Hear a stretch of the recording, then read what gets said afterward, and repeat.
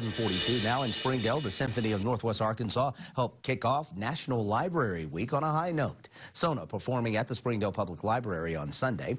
The small ensemble played Mozart, Haydn, and Schubert, all for free. The goal is to bring music to people who may not have it nearby them otherwise, and also somewhat to promote what we do in other venues in the area, to raise awareness of what kind of music we're playing for people.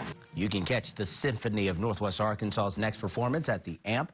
That's May 25th for Star Wars with live orchestral soundtrack.